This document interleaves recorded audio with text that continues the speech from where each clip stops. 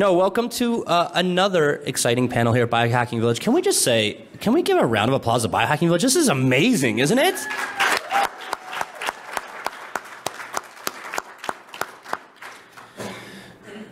If you would have asked me 3 years ago if I'd be moderating a panel here, three amazing clinical professionals, including doctors, technologists, etc., if you had told me that we'd be able to get clinicians away from their clinics and from surgery and interested in this topic and learning more about it, as well as teaching us so much more about what we don't know in this space, if you had told me that, I would have said you were under the influence of ecstasy. Because, quite frankly, this is something that is just so novel. And raise your hand, if you've been in this space for a while and one of the biggest complaints you heard is we can't get doctors and nurses to come to the table. Raise your hands. Like, that's a huge issue. We heard security researchers time and time again say, I think I found something really scary in a device or in some critical hospital infrastructure, but I have no idea if this hurts patients or not. I got to talk to the people who take care of patients. So missing stakeholder from the conversation has been the clinical side. So I'm excited to offer this perspective here where we have some hackers and doctors here to talk to you about a variety of really interesting issues that touch on everything from coordinated disclosure to patient safety, patient privacy, and a lot of the problems we're going to have which are yet to be unsolved. And again, if you are in the audience and you're interested in this space, learn more, come pick the brains of all the people here at the Biohacking Village, these clinicians and technologists here as well, and get yourself injected into this space because your work could be really, really valuable. All right, so we're going to go ahead and work on some introductions. I'll let introduce themselves. And when we're done, we're going to go into some just standard questions I have, touching on a variety of topics like I mentioned, and we'll offer about 10 minutes or so at the end for questions. We'll try our best to get everyone's questions answered, but I'm sure there'll be some really, a lot of people wanting to ask some questions. So if we can go ahead, who has the mic? Great. You just want to start? Sure. Thanks for having us again. I agree. I think it's really hard to get our colleagues to come to things like this. I think the awareness is not there yet because it doesn't impact them directly, and it is hard to get them away from the clinic schedules and the operating rooms. But I think this is a topic I've been involved with this for about 2 years, more on the Asia Pacific side for HRS, and I'm beginning to see worldwide this is starting to become an issue as media is worldwide now, and so they understand what's going on in the U.S. It also impacts them because the companies are worldwide and global, and patients are global. So, but I'm Dr. Yu, Dr. Dale Yu in Dallas, Texas. I'm a cardiac electrophysiologist.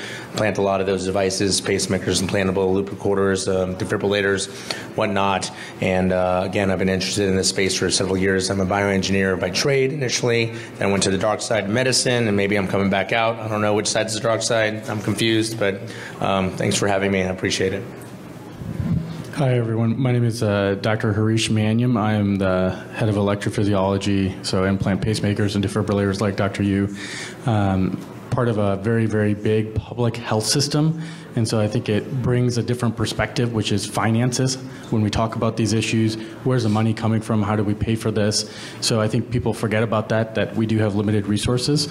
So I'm looking forward to this conversation. Thank you for having me. Good afternoon. My name is Hussein. I'm a security practitioner. By practice, I'm a CISO for a health system in the United States. And my role is regulatory compliance, cybersecurity, medical security, application security, and you name it, within the security paradigm. And I report to the CIO. Give it up for the panelists. This is awesome. All right, we're going to come out the gate swinging. Who here, raise your hand if you have heard the following sentence. Yeah, this is not a big problem, medical device cybersecurity. Show me someone who has died. Raise your hand. Keep your hand up if that frustrates you. Great. We're going to ask our panelists the following question. We'll start off with the clinicians. The hospital is a chaotic environment. You're treating patients with anything from a runny nose to patients that are in the ICU with ventilators and all sorts of devices hooked up to them. And because of the nature of disease and things, people get harmed, people come in really sick, and we try to do our best to treat them in the hospital. The question is this: if a patient was injured by a medical device that was compromised, do you think a majority of hospitals in the United States would even be able to detect it?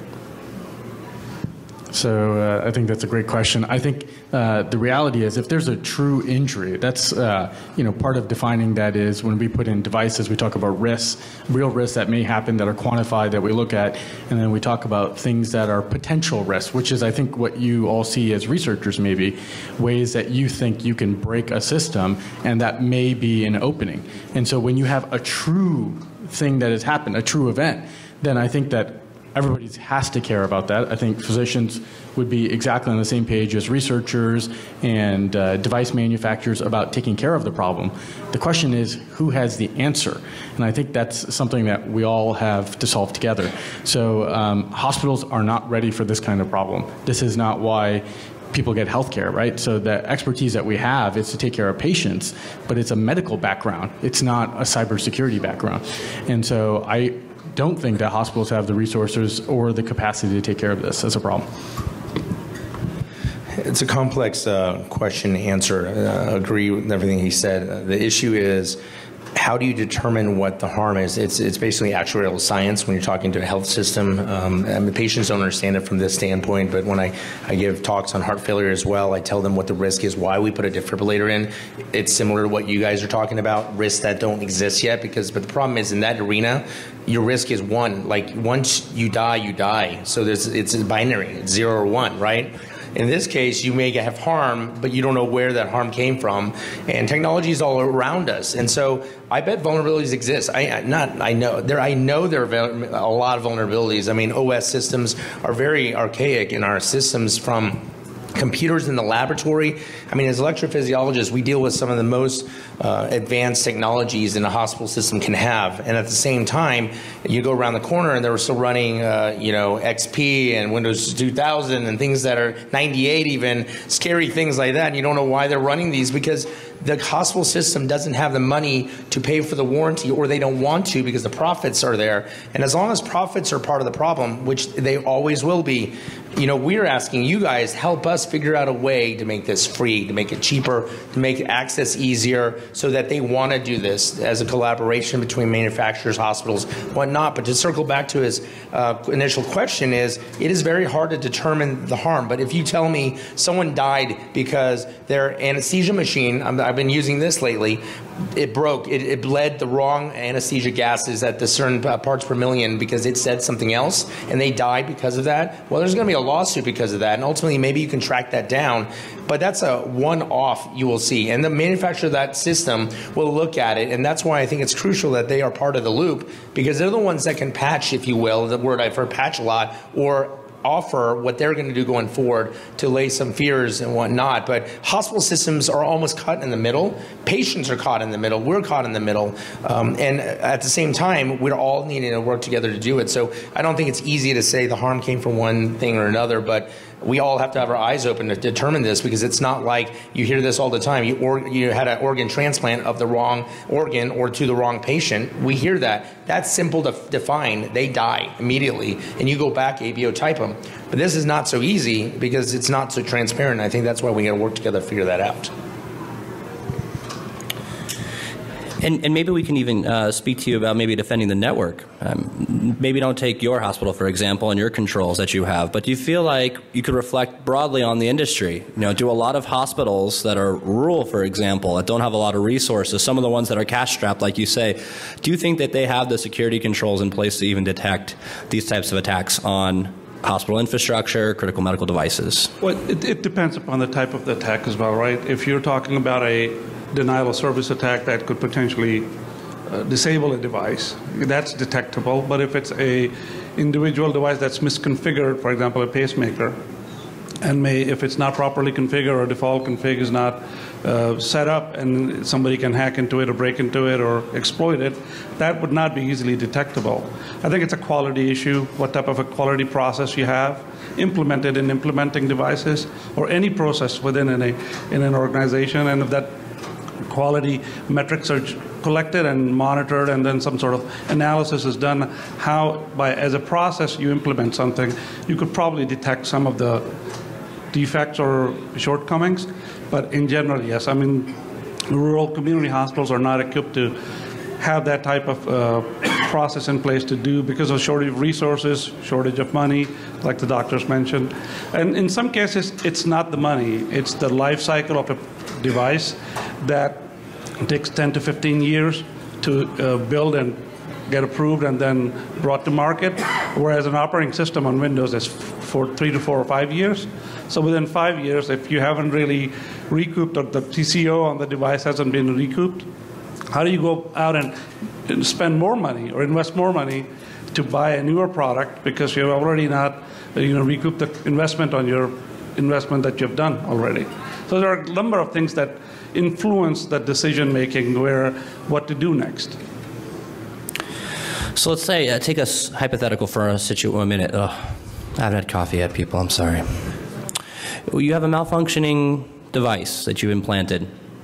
2 weeks after you implanted it, it's not working. In fact, it's such a critical failure, you replace the device. What would you do with that device as a clinician? What would you do with that malfunctioning device? And my point to this is going to be: has anyone ever said, "Well, let's take a look and see if this thing's been messed with. Let's do some forensics." And then moving down to the biomed side, on the technical side, do hospitals even have resources in their own hospitals to do some of this very basic forensic work to see if a malfunctioning device has been impacted by something other than something caused by the cybers? So I think that's a great question, but I think it's good to look at maybe broader scopes of this. So if you do have a malfunctioning device and then you have a hospital trying to do forensics on it, it's like saying, hey, let's have the local police do something that really only the FBI should be doing, right? I mean, the reality of that is they don't have the equipment, they don't have the personnel, they won't know what they're looking for. And so when we do have those issues, because those are real issues that we have seen, and we've actually taken out devices as a result of that, they go back to the manufacturer.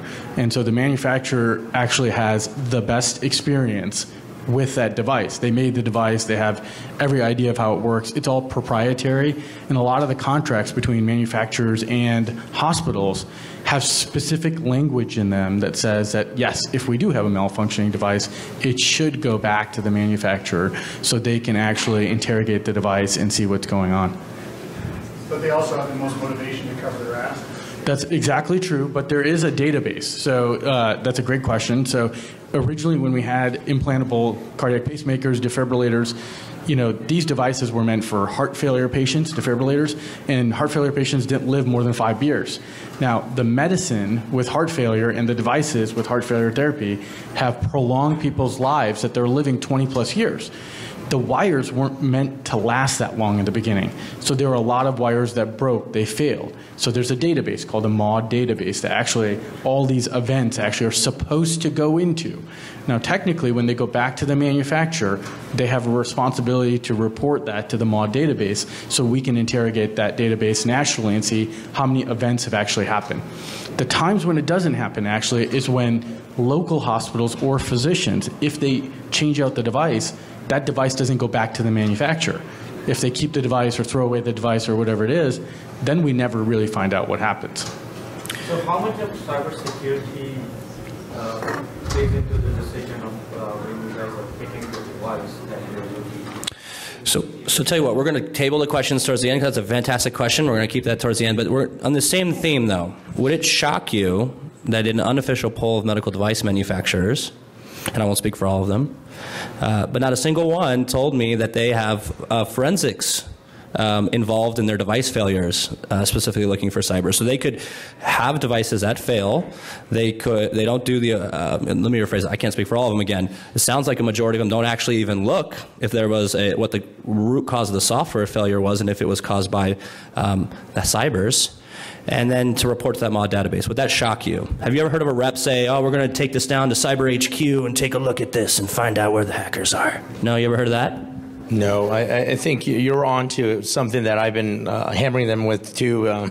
My reps probably don't like me because I'm always hammering them with something that they can't answer.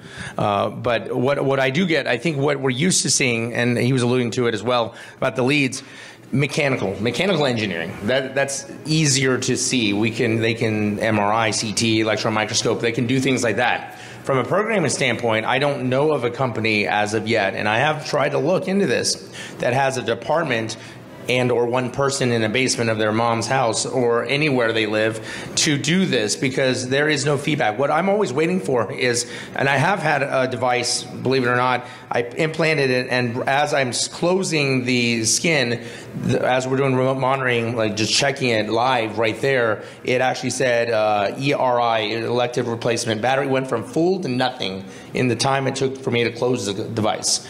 Something was going on, and cyber's not the first thing I'm thinking of. This happened 3 years ago. Maybe it would be in the top 3 now, and I think that's part of the awareness problem, lack of education problem, and maybe that's why we do these forums, so that, because we're represented by a lot of the companies here as well, so that exists. So forensics, from that standpoint, I don't know of any. I can refer this back to the manufacturers. If they do, it's pretty quiet, but I think we are owed an answer too, because I will get a report 4 to 6 weeks later. It tells me what was broken in the components of the device, if there is anything broken, they've broken it apart. In fact, things have changed over the last 3 to 5 years.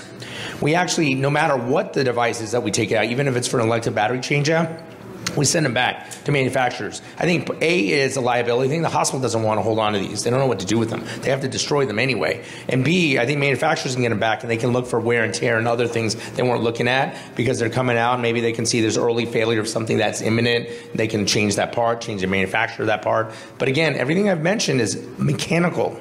And nothing that we've really talked about is cyber or just software driven, and I think that's important. Yesterday I talked to someone about the cosmic radiation of I won't say the company, but it's the only company that has subcutaneous ICDs, of a device that probably had failure of their software because they don't have anything hard wired as of yet, or now they do, they didn't at that time. Cosmic radiation caused corruption in the binary codes that allowed for that to have a false shock that caused VT, then they died later.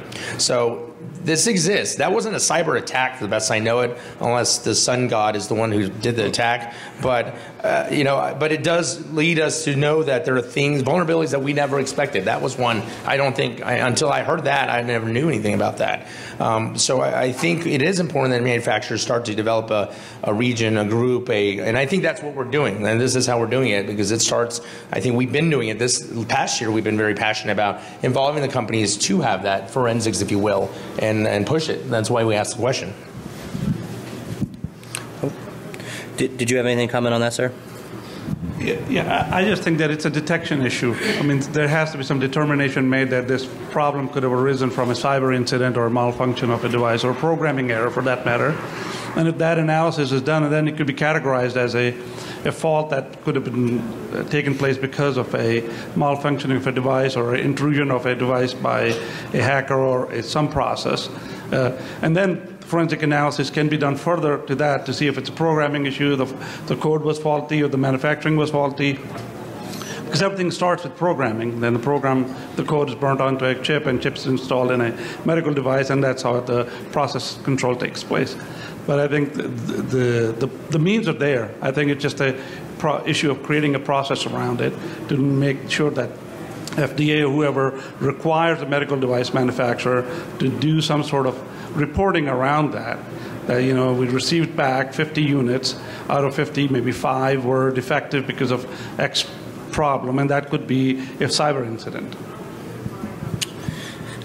Let's switch gears a little bit. Let's talk about, we're going to take questions at the end, sir. Is that all right? Let's switch gears a little bit to talk about, have any of you guys had patients coming in and asking you about this question? I saw something on the news. I have a pacemaker. I saw on the news that some hackers are going to kill me. I also saw it on CSS Cyber, so this must be real.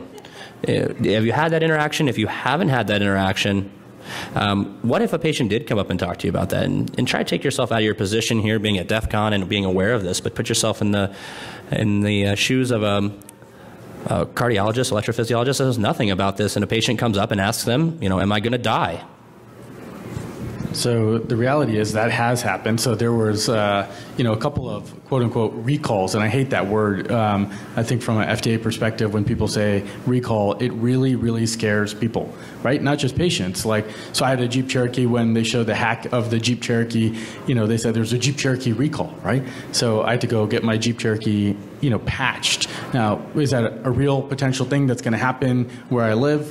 Probably not, but I mean, yes, I probably should get it done because I don't want someone taking over my Jeep Cherokee when I'm traveling down the highway. Now, when patients saw there was a recall on pacemakers, okay, not only are they unaware of the brand of pacemaker they have, they're unaware if they have a pacemaker, defibrillator, a IV pacemaker. They have no idea. So what it generated was a ton of noise. And that's what really worried me is that, so we had an inflood of calls, we had an inflood of patients showing up to the office. Can you tell me what this is? And these are office appointments. The reality of our life is that we cannot deal with volume that is not real. And so it's just like a hospital, right? When you have a triage center and there's a mass catastrophe, right? Hospitals can't deal with that volume of people coming in to one place. And so as a cardiac electrophysiologist, you can't deal with my whole patient population coming into the office for 2 weeks and trying for me to sit down. They don't even have a brand that's affected, or they want me to patch it, and there's not a patch available today, and then you have to have them come back for the actual patch, which is in a month. And so there has to be better communication, I think. And so when researchers, I think, have done a good job, especially white hackers, in trying to figure out that, yes, there is a problem, trying to communicate it, so kind of a communicated disclosure to manufacturers, and work together to try to make these events, more seamless, rather than when the news gets a hold of it. The news gets a hold of it and becomes really, really, interesting and something that they want to spin, and there's this big hack of pacemaker, and so people just get really anxious about that. And I think that's not a helpful solution for all of us. And so communicating it, from my standpoint, is a little bit easier, but, as Christian was saying, really having people who have no knowledge of this, right? And so the patients know already more than the doctor, right? So patients will come in and say, I heard about this hack, and the physician will have no idea what they're talking about. I mean, no idea, because data and information is so readily available now, right, that people will get that information before the physician even gets the information. And so the reality is having some kind of maybe source that people can refer to about how to handle things would be great, but we all realize that patches and figuring out the process and fixing that doesn't take 24 hours. It takes weeks, right, if we're lucky. So this does happen, and completely agree that we don't have the bandwidth. We don't have the bandwidth to see our normal patients that get sick. We barely are surviving now because of a lot of changes in healthcare aside from this issue. And the majority of physicians are going to say, we hope they say, I don't know. And I don't think so. And I've never heard of this before. You are probably safe because I would think that I would have heard of this if you're going to die.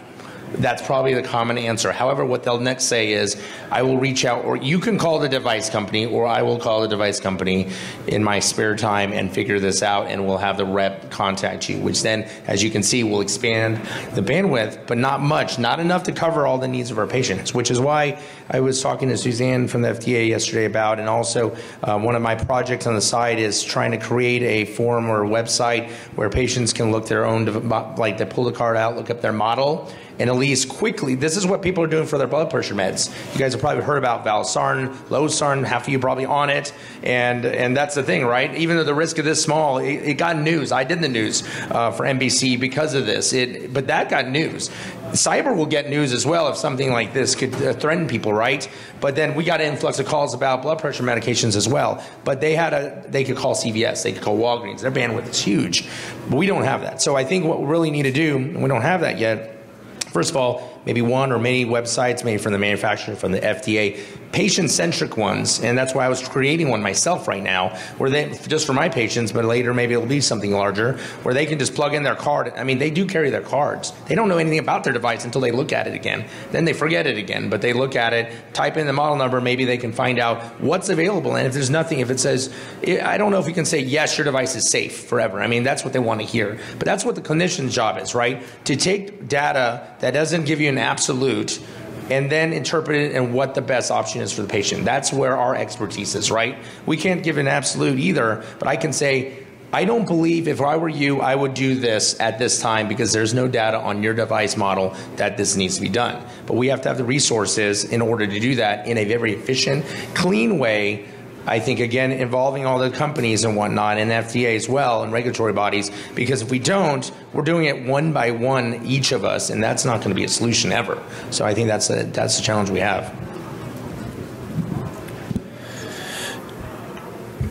All right, we're going to, I'm going to tell you guys a secret, okay?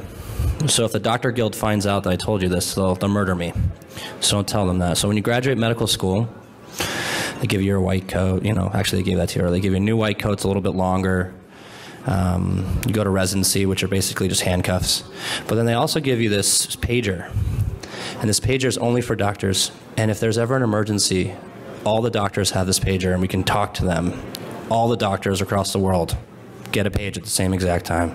It's like a bat signal for doctors. Right? I bet many of you out there are thinking, that's kind of a funny thing.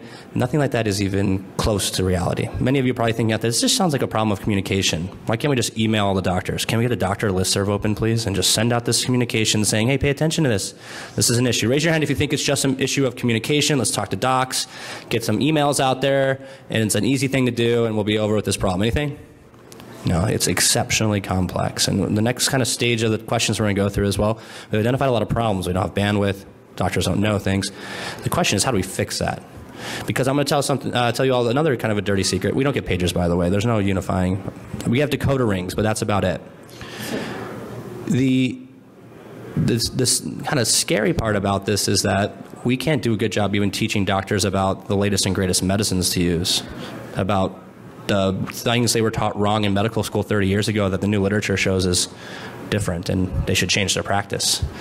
We don't have good mechanisms to teach these doctors. So I'd like to just pose a really hard question to this panel. You know, how do we start fixing this? Because if we don't include clinicians, nurses, other people actually take care of patients in this conversation, we could do this conference and security researchers could keep doing stuff forever.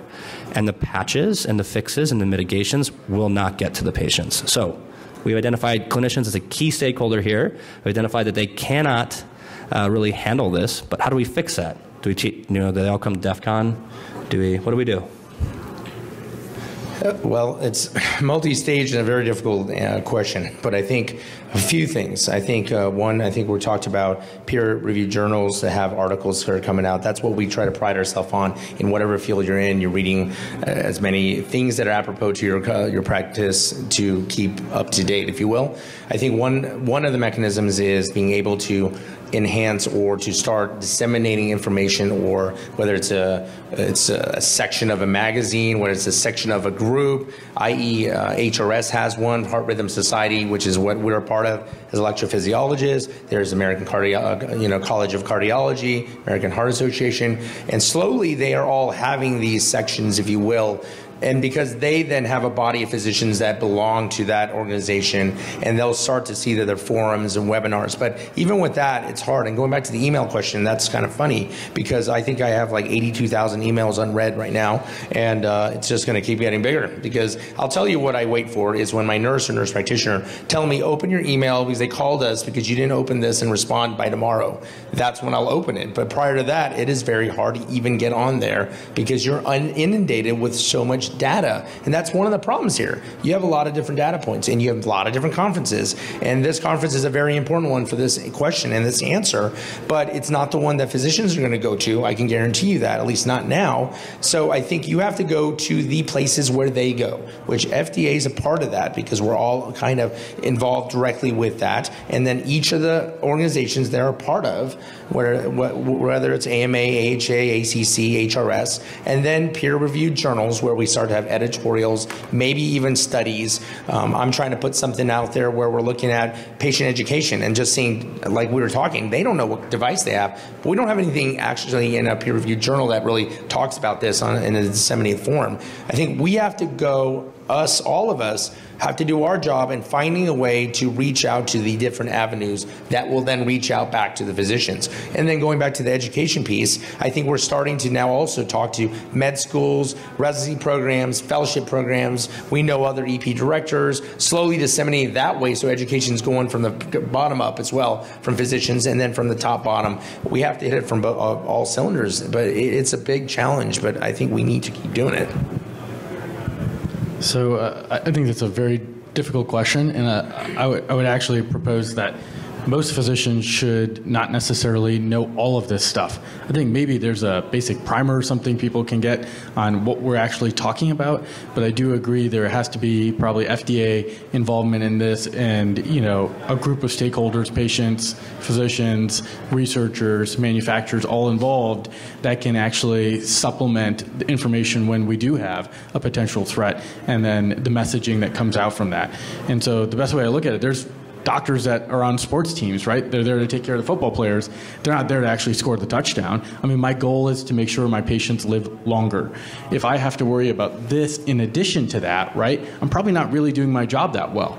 And so we have to be realistic of what people actually have to do with their time, right? And so what I would like are you guys involved with what we do, and I think that takes this kind of thing and a group of people who really understand what's happening to then message each of these events in an appropriate time frame, right? So when we do have this potential hack or threat or whatever there is, that there's a group of people that can sit and say, this is what we think we should message. We're going to now, because there's not going to be a solution on day one, right? But the news is out on day one. So you have to somehow send that message out quickly, because or say that we are working towards fixing this problem, so you don't inundate people with a bunch of patients that don't need anything done, right? And so there has to be some kind of response. No response is bad, because then you get a local response where people don't know what they're talking about, and that won't change. And so I don't think you can change people's profession, but you can change your response from a national standpoint in a different way. Yeah, I would look at it from a different perspective. I think the vulnerability should be risk rated, and there should be some level of expertise required to look at what the vulnerability is, how could it be exploited based on that risk rated, and there should be some national registry or whatever the process is to advise the patients that this is a vulnerability, it's not easily exploitable, it's not life-threatening, it may not cause much harm, and at your next visit to the physician, you could have it fixed. And if it's a critical vulnerability and it could, by itself malfunction and cause a harm, then they need to immediately contact the physician or wherever they got the device from and get it replaced. I think misinformation of a lot of things create a lot more chaos. I think it should be a little bit more organized, and there should, just like we have CVEs for software defects, critical vulnerabilities versus moderate, low, and just informational. Maybe there should be some level of thought applied here to kind of make it in a form that people can easily understand it and not get paranoid about, because in this case, naturally, a pacemaker malfunctioning could cause a fatality, whereas a software defect and just shut the computer down. So there's a little difference there, but I think there should be some process applied to it. And just to kind of expand on that a little bit, there's a unique difficulty in medical devices about this risk. We have a tradition in InfoStack. We are able to rate vulnerabilities and assess how severe they are, and use that as an ability to triage. Right? What are we going to spend our resources on today? Of course, it's going to be trying to mitigate the really scary vulnerabilities that have a high severity impact. Right? In healthcare, there are some nuances that make that difficult. One, if you identify, for instance, a really nasty vulnerability in an infusion pump, and the infusion pump is deployed in 15 different places in your hospital, and you're going to have to try, there's going to be a gargantuan effort to try to fix this, right? You can't use a single severity score to help triage that effort. And so there's an extra little piece in it. It's like, how is the device used in clinical practice? I'm going to patch the ones that are in the ICU first, before I do the ones that are in the outpatient infusion clinics or whatever, right? Or maybe the infusion clinics are infusing chemotherapy where the doses really matter. And we really want to pay attention to those as opposed to the ones that are on the floor or the ones that are in a closet somewhere. So, it's not that all medical devices that have the same vulnerability should be treated the same when it comes to severity. And that's the nuance to this type of stuff we're talking about. We don't have a standard for that. And that's something that could be a really good project for the community to rally around, is like, how do we then take this gargantuan effort and come up with a system that can help us triage these things and protect patients in a more intelligent way with the limited resources we have. So, Christian, we call that risk management or risk assessment, right? We have the same process applied to software defects or hardware defects. We look at how the product's used. Is it public facing? Is it an application that's critical in an ERP system or whatnot? Or is it an application that's used on a smaller system, which can be shut down or be not used for the period of time that the vulnerability isn't rectified? And based on that, we apply our efforts to patch or implement the workaround, I think maybe a similar process can be developed of how the product is being utilized, and based on its utilization, what the severity score would be or the risk rating score would be, and based on the risk rating score, how do you remediate it? I know I'm trying to make it simple, but there has to be some madness to the method to the madness, right?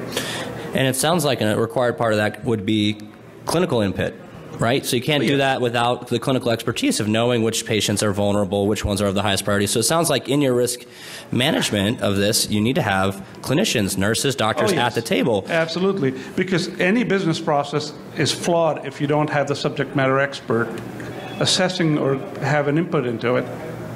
The business impact analysis of disaster recovery requires the business owner to score how the business will be impacted if there was a disaster, whether it involves software or humans or whatnot. And based on that score, we make a decision how critical that product or that service is to the business, right?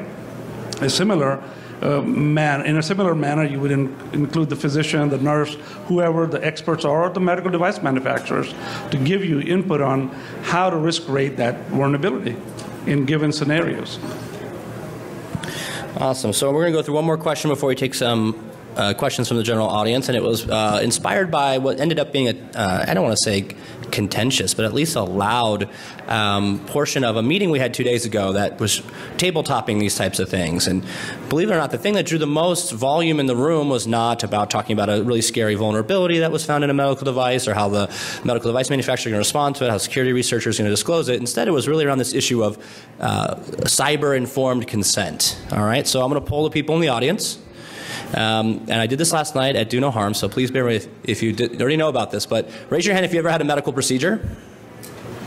All right, keep your hand raised if you had a person come up to you with a sack of papers that had a bunch of small wording that says this procedure could kill you, you could get an infection, you could get hit by a meteor, you may speak a different language after the procedure, you may not remember your own name, all these things, right? Raise your hand if you sign that. Okay, and then lastly, keep your hand raised if you feel like the person who was talking to you about this did a good job describing all the risks that might be important to you. Okay, so that's the state of informed consent, and we haven't even thrown cyber into it, right? So what we're going to talk about now is this concept of, more and more devices are becoming connected. We already talked about how doctors don't know a lot about this. Nurses probably don't know a lot about this, although they probably know more than doctors, to tell you the truth. Totally. How do we get, should we have something like when you go to surgery or you get a pacemaker put in you that also has some connectivity to a base station at your home for monitoring? Should we have something like cyber-informed consent? You are now part of the Internet of medical technology. You are now an Internet of bodies, if you will, and the risks that could happen with that. And how do we deal with communicating those complex, unrealized risks, knowing that we have no prior data to work on? And this issue of trying to help patients make the best decisions with their doctors about this new frontier. So I'll take it to the panel. So that was an interesting discussion we had 2 days ago about informed consent and trying to add that in. And I think some of the feedback that I was a little bit shocked about was that people felt that we should add that in as clinicians, talk to patients about cybersecurity. So let's put that in the time frame of real life now. So we have truly 15-minute office visits, okay? That's not dictated by us, that's dictated by the government, Medicare, okay? And so you have 15 minutes to describe a process with the patient, which is implanting a device, telling them about the risks and benefits of that device. Now, if cybersecurity is an actual threat, I think, yes, it should be in the conversation. If it's a potential exploitability, is that something we then add in? Is it device manufacturer specific? I mean, if you go see, if I go see someone who bakes cakes, I don't tell them what kind of pudding to put in the middle or what kind of flavoring or something. Make me a, chocolate cake. That's what I tell them. I don't know what kind of flour they use. I don't know what kind of stuff. So the question is, how much information is information that really needs to be there for a patient?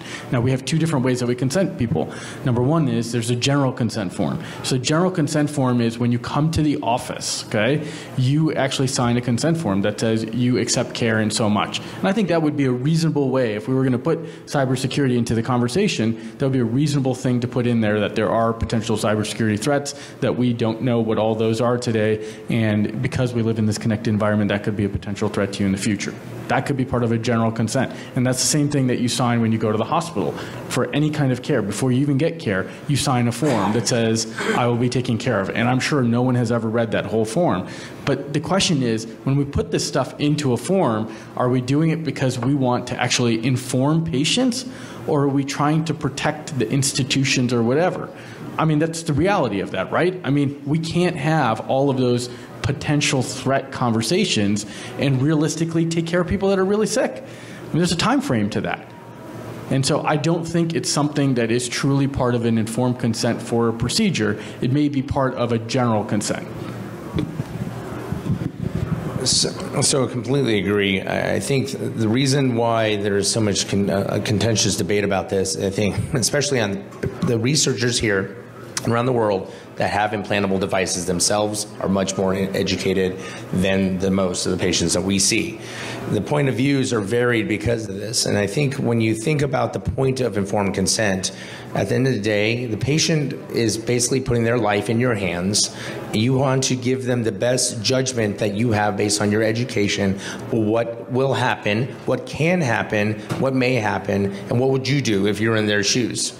And ultimately, we are doing the 35-page consent for the hospital protection because the lawyers dictate it. Because if you go to other countries, which I go to extensively, they do not have this. It's not even written sometimes. It's like a verbal conversation that it may or may not even be witnessed by a nurse, and that is where it ends. That's it.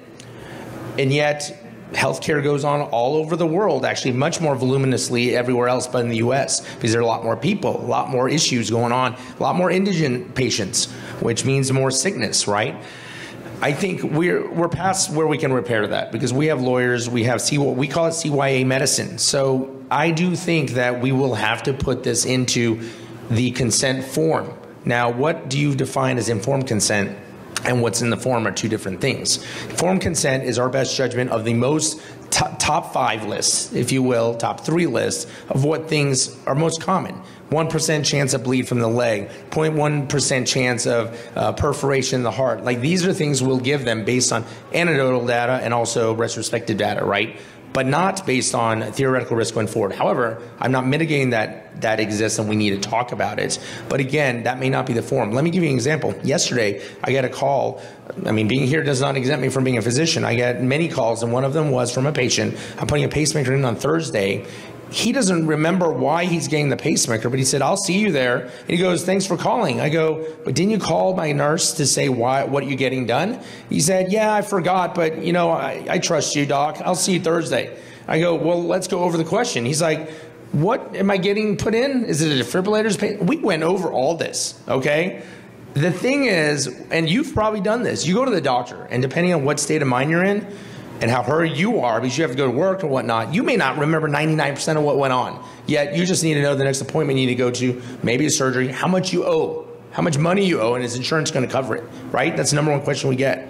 So I'm not trying to belittle this conversation at all. It's a very important one, but I think we have to put it in the context of what we have to deal with because we are already hindered and hampered in so many different ways that if you put this at the top of the list, and I had one researcher say that I was talking to, not because he was being passive aggressive, but I think just this is the nature of the beast. He said, well, if you guys don't address it, we're just going to go to the media.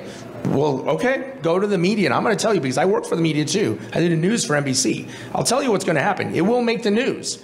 Then patients are going to call us, and it's going to be a heyday of now we can't take care of those calls. So the patients we're trying to take care of, we can't even take care of now because of the calls we're getting, because of the media frenzy, because of everything else. So we've lost focus of what we're trying to do in the first place.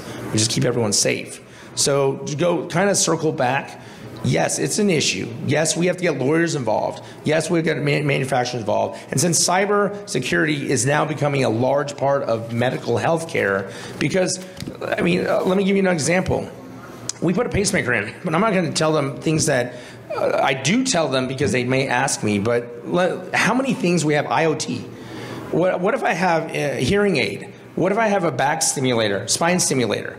What if I have an iWatch? What if I have this crazy thing on me? Well, I have a pacemaker in. Did you think about all the interactions that are going on your body at that time? No, you went to the Apple store. You got the newest and greatest gadgets, but you never thought about asking your physician or ever thought that they were liable because you have a device and that may have interfered and now you have noise on it. You passed out because it inhibited your device. Do you? No, we don't. But that then should be in the informed consent if we're going to do this, right? It is a snowballing effect. So we have to be careful if we're going to phrase this and saying that this all needs to be in there, because then everything needs to be in there. Do you ever have a conversation about your anesthesiologist using a particular type of machine with a particular computer system that bleeds the gases together? No. Do you know the telemetry machine you're going to have? Which wing of the hospital? How old is that OS on that system? You don't know any of these things. That's not an informed consent. So we have to be careful. We have to be very careful and and when we do this, because it's going to set a precedence, because this is early in the process. So I think it's contentious because we all have a big opinion on this. And if you've been medically hurt in any way or impacted because of it, you're obviously going to have a larger voice, and it is not diminished by any means. We just have to be smart in how we're going to roll this out. I think that's the most important part here. Awesome, and I lied. We're going to do one more thing before it. So I've been informed that you guys have had hacker counterparts. You had an exercise where you were able to learn from some real hackers. We'd like to bring them up and talk about that interaction a little bit. Can I please have Amanda and Andrea come on up? Because they have something to share. I mean, they had an experience, and I'll let them please briefly introduce themselves. Do we have Andrea here? Hello. Oh, sorry, Amanda. Where's Amanda? Awesome. If you could come introduce yourself real quick, and please talk to us about your interaction you had with them. Good. We did not realize this was going to happen, so hello, everyone. Hi. I'm Andy, and I guess a little bit about my background. I'm a software engineer, and I run Electra Labs, which is a digital medicine company. And then previously, I served at the FDA as an entrepreneur in residence, working on software as a medical device, the machine learning, and other groups. And we have another FDA person back here calling out everyone now. Hi, my name is Amanda Plimpton. I'm the COO of a company called Livestock Labs. We came from the biohacking sphere and went into startup world. I come from a biohacking background, obviously, and we had a really good experience interacting with the panel. Is there a specific thing you're meant for us to be talking about? No, there was nothing in the text message that was sent to me. All right, well, I would say that the interactions that we had were good. We got to have some actual dialogue with some of the doctors and the people in the different fields. And I think that there's a lot of discussion that should be had. Like, I disagree with several of the things that got set up here, and I think we should all be able to talk about that and see if there's interesting ways forward. Well, I guess one thing I would just say is this is a new field for everyone. We're all trying to navigate it and trying to figure it out. And there's a lot of words that seem different on both sides. So like API is very different at the FDA than what an engineering API looks like. And so, and I think there really aren't individual experts, like we're all navigating it. So one of the things that our team has tried to do is just write up as many primers as we can. And so like, what do the ontologies mean? What do the frameworks mean? What is digital medicine? And like, how do we think about these different questions? So we hired a graphic artist to create a cartoon guide novel thing about digital medicine. So it's just not super painful. And could you do that for the informed consent? So for informed consent, there's this great group called Sage Bionetworks. They are a nonprofit, a very big monster nonprofit that did a lot of work with ResearchKit and Apple and others. And they have done really cool work with informed consent, particularly digitally. So for example, like when you read something on a format, everyone reads like an F, where you like read the top a lot and then you start snaking down and like really don't read that much more. And so they've thought a lot about the pictures that you have in informed consent and how to kind of subtly test you while you're doing electronic consent. And they've published everything publicly. So they have a GitHub. They've put all their informed consent work out. So if you're working with a developer who's developing some of this, you should definitely check out the Sage Bionetworks informed consent guide. Since we're buddies, do you want to talk?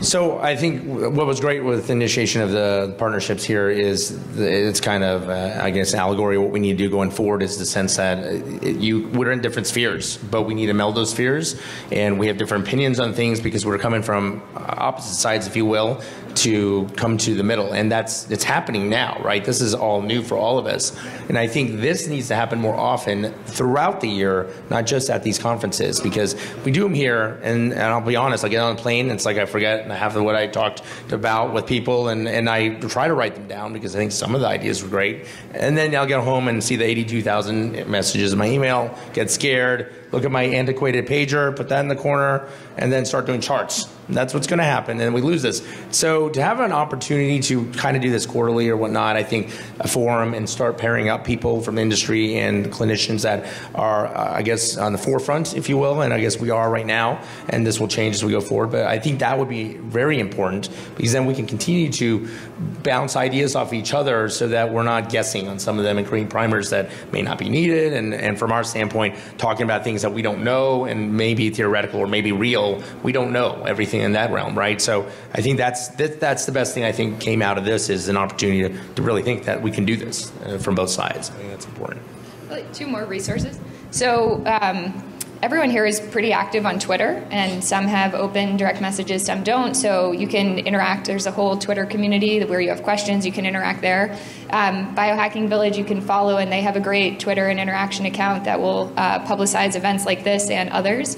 And then there's another group called the Digital Medicine Society, which is a professional society, and the idea around this is, if doctors take Hippocratic oath to do no harm, should the software engineers and device manufacturers take also an oath to do no harm? And what does that look like?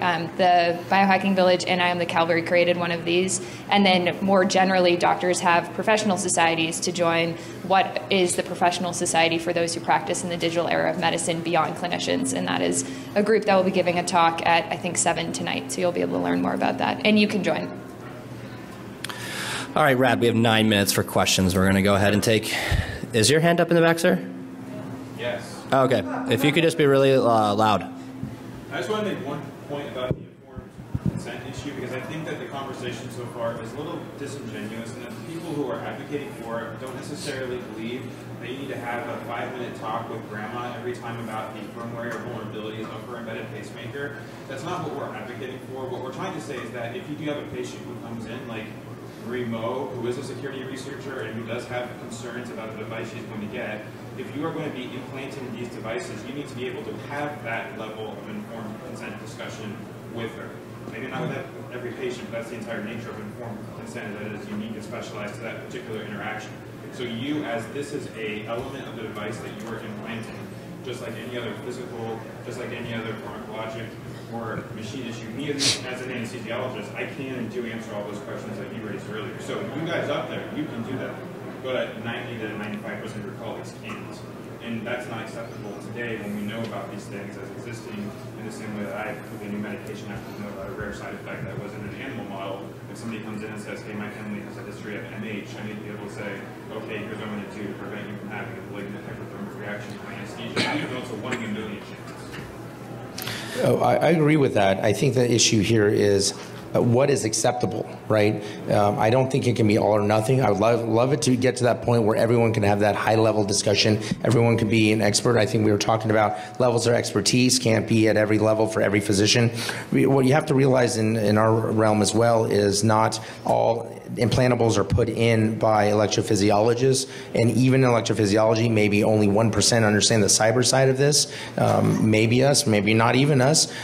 So it's very difficult because it's a small piece of the pie. You have interventional cardiologists, invasive cardiologists, some places internal medicine implanting loop recorders, doing things, dealing with technologies that they don't even have a handle on themselves. Because the easiest thing to do is what I always tell people is to put it in. It's the follow-up that's the hardest. That is also why defibrillators aren't put in as many people that can put in pacemakers, because the issue isn't putting them in. They're as easy as a pacemaker to put in if you've done enough of them. But it's the follow-up and then understanding what arrhythmias are you going to detect? Are you going to even detect them if you set it improperly? And then what do you do with those? That's our field, right? So I think it's a complex question. I get more clarity and understanding where this is coming from. And like I said, I'm not belittling any of the issues at all. I think it's a very difficult topic to handle directly. I think what makes more sense, and it probably will be what happens in most of these situations. We have to find a common ground that encompasses the majority of the physicians and or implanters that are part of it with the patients, right? When we see patients every single day, even if it's simple about medications or whatnot, I use analogies left and right of whatever. I use farming analogies I don't even understand. If I think they are into cars, I start using car analogies. You know, if they play chess, I'll use chess. I try to adapt, and this is maybe unique to me because my students laugh at me every time I do this. I try to connect with them in a way that they may understand, which helps them understand this, and that's part of informed consent of that visit. I mean, there is shared decision making every time we do it, and that's another part of informed consent.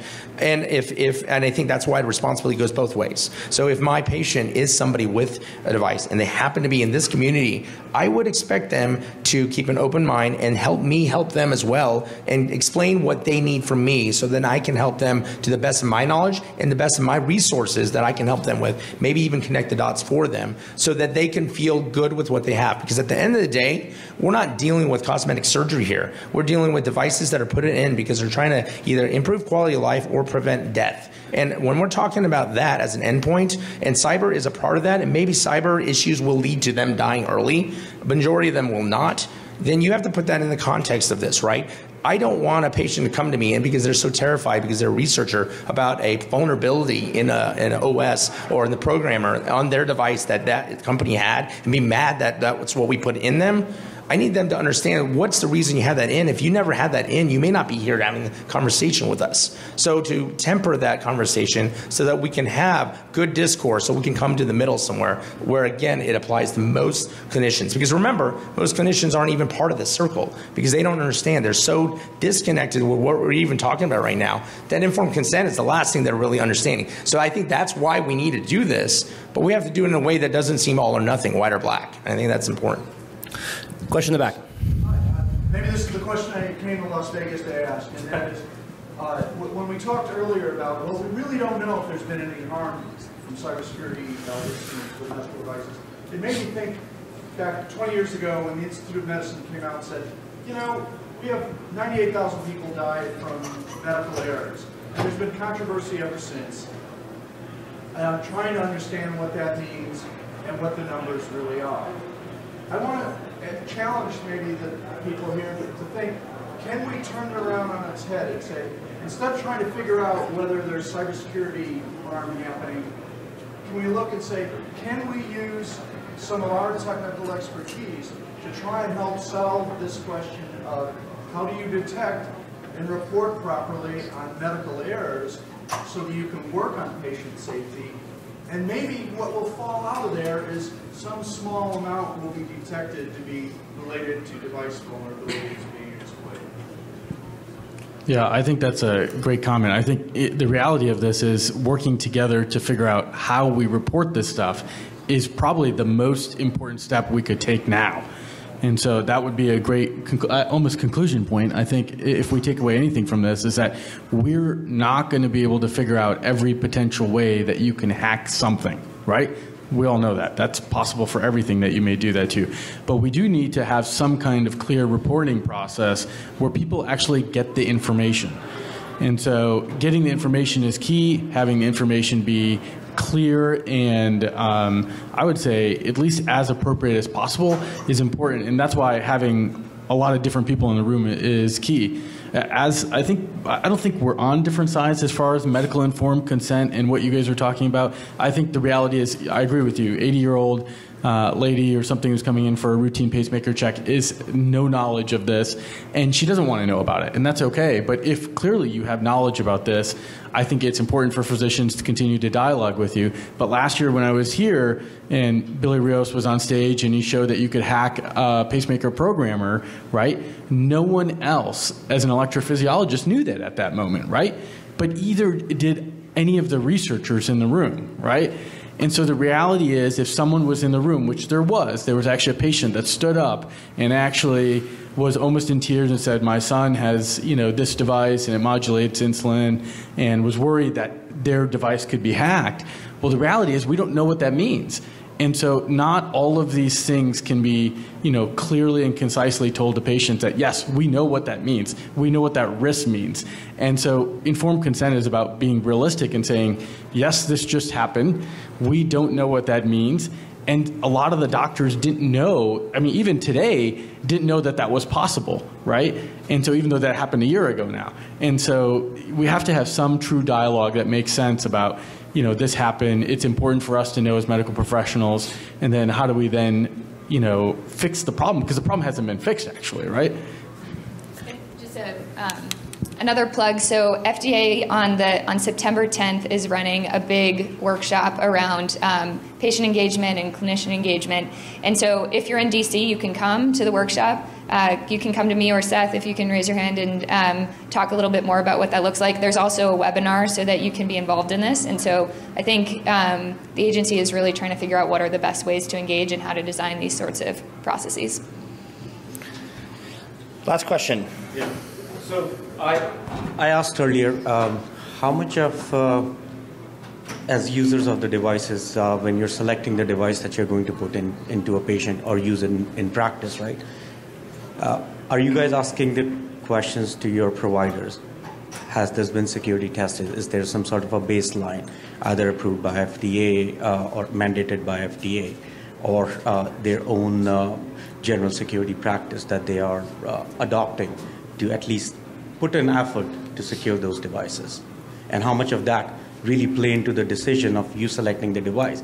Because in some cases you might be going after functionality more than is it really a cybersecurity device?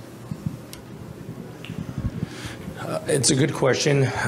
Probably slippery slope there too, and also a lot of other things that you're probably not taking account of. One of the issues is the selection device sometimes has to do with training and what the patient or what the physician has been used to using, and their ability to have a trusted colleague from the manufacturer around, and they build a rapport. It's like an agent, if you will, in some ways, because you know that they're going to get you reliable data quickly, take care of the patients, do what you need. It goes both ways. So to answer your question, no, probably not much, at least in terms of technology side. Features, some. But even with features that have now been tested and true that help heart failure, hospitalization and mortality, not all practitioners still even do that when there's an ability to select that.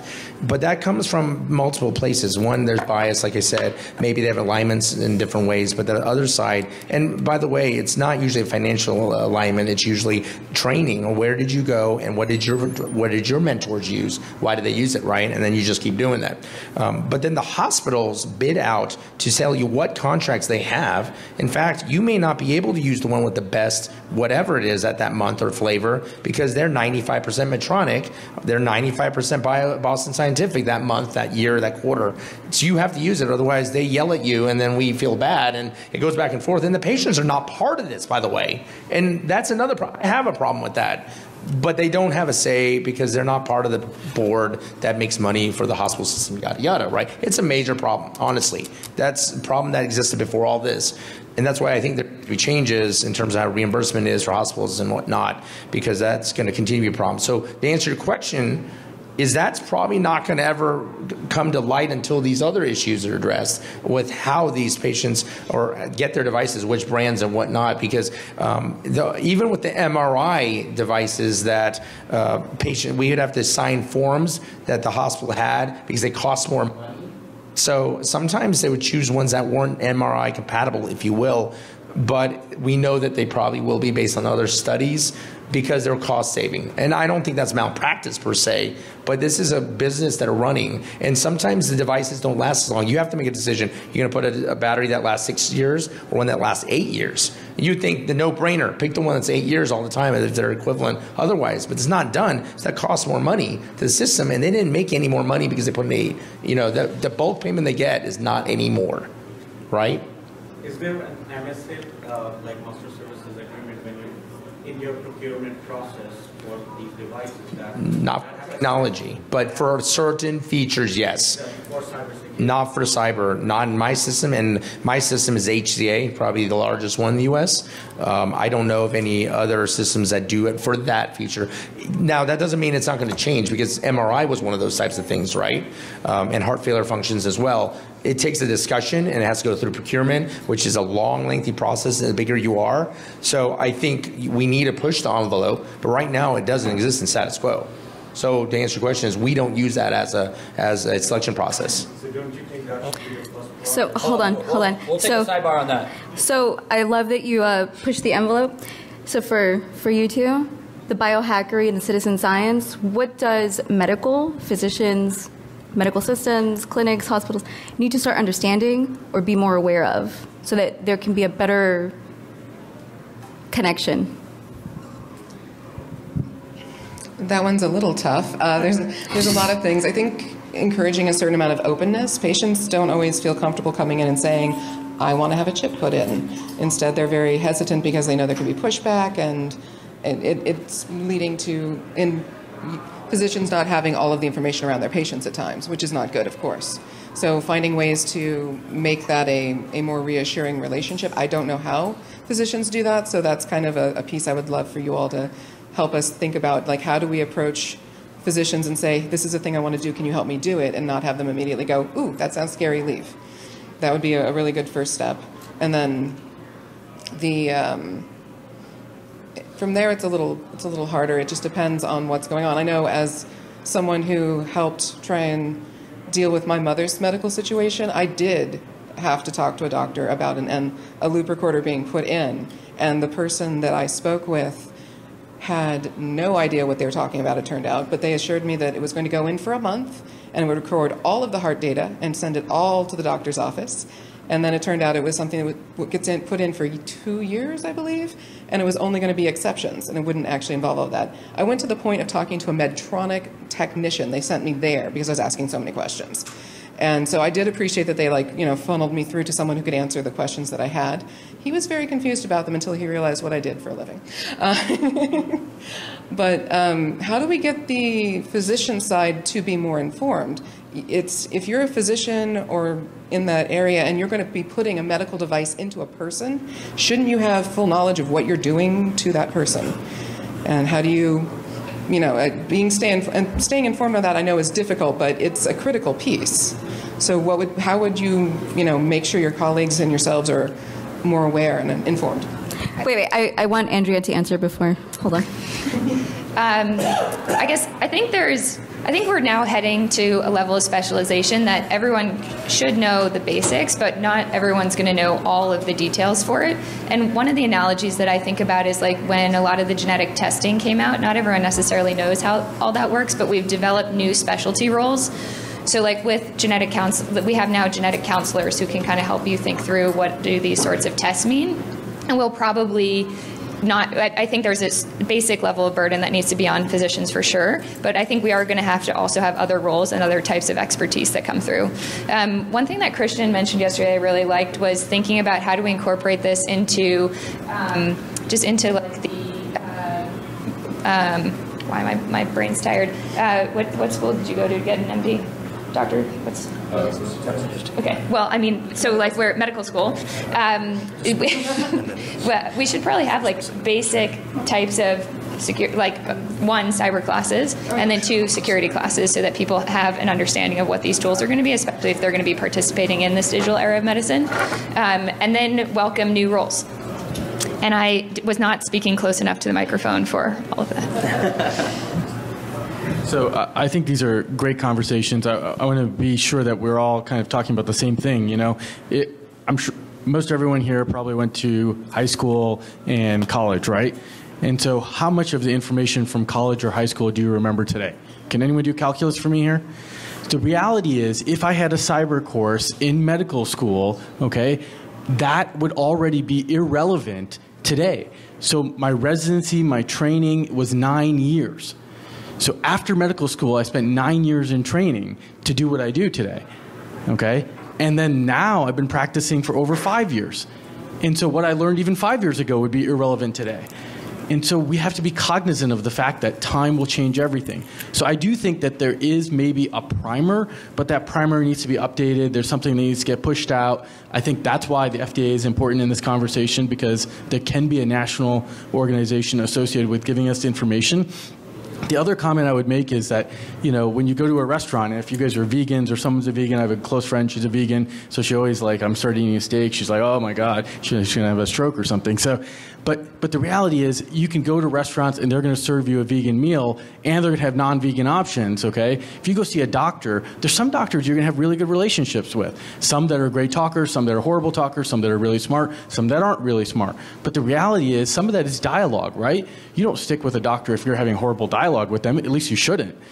You should be able to understand what they're talking to you about. And maybe that should be that there are going to be some people who are maybe better at having a cyber awareness dialogue, that you would say, hey, these are the cyber aware doctors, because there's vegan doctors out there, okay? So you can find them online, vegan doctors, right? And so maybe there are cyber aware doctors, because the reality is there's going to be some people better at that process than others. So I think that may be something to think about.